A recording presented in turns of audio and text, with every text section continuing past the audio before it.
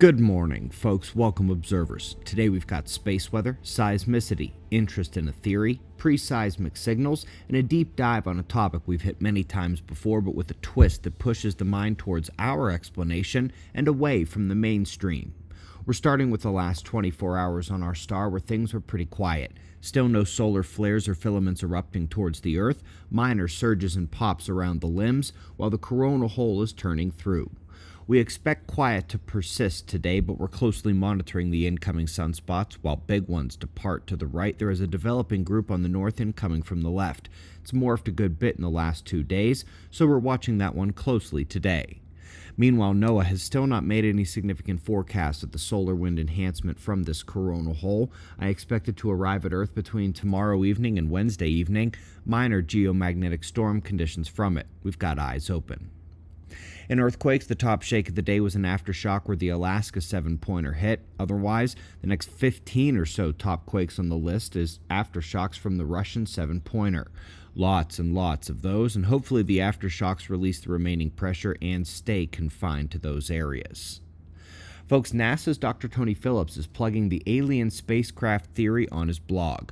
While everyone is saying it's just a fun idea and likely not the real story, it's getting way more traction than when Avi Loeb said this the last time.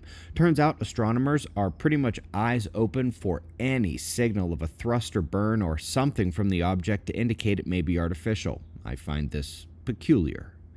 Excellent study up next showing various pre-earthquake electromagnetic anomalies before big quakes, this one looking at the big Myanmar event from a few months ago. While it is frustrating that these hundreds of studies have not resulted in a real-time early warning program for earthquakes just yet, the time to publication is getting shorter, becoming a more rapid identification. And throughout scientific history, that is the step that happens before a warning system comes. We can hope. Now, our top story. Folks, yet another confirmation that polar mesospheric summer echoes are increasing. We've seen that before and stand far apart from the mainstream on the topic. See, to make these echoes, you need ice particles, dust, turbulent mixing, and ionization of the air, electrification.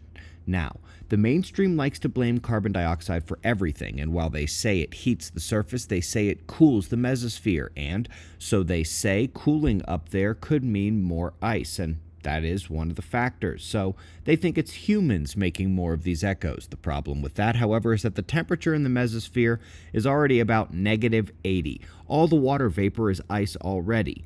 Meanwhile, there is extra dust coming from the galactic current sheet, more turbulence from space weather neutral wind amplification with a weaker magnetic field, which also lets in more cosmic ray ionization. That's 3 of the factors in one shot, and all from the ongoing magnetic pole shift. In this new study, they hit that hard, even directly tying the appearance and character to electron density changes and geomagnetic disturbances, which ionize and impact turbulence. Folks, we had studies say this before, but now more confirmation is always good. The mesospheric echo enhancement seen over the last 2 decades is another sign of the magnetic disaster on Earth. Our book on this topic is in pre-order phase right now. Based on how many came in the first 2 days and what we can actually realistically handle, we're going to have to cut off pre-orders at the end of the month. It's everything on space weather, solar forcing of the atmosphere, earthquakes and biology, and everything about Earth's disaster cycle and the reset of that catastrophe about to happen in the next 25 years. Every pre-order will be signed and come with a PDF, an electronic copy emailed when the book ships out. And don't forget, there's a lot happening at Observer Ranch. Come out and see us in person. Really want to shake your hand. Gotta love meeting the observers. It's always like a family reunion. Check out observerranch.com to see the event list, pick a time to come out, and book your stay at observerranch.com. Link to that and to the book pre-order page is below. We greatly appreciate your support. We'll do this all again tomorrow. Right here, but right now at 6 a.m. in the new Valley of the Sun. Eyes open, no fear. Be safe, everyone.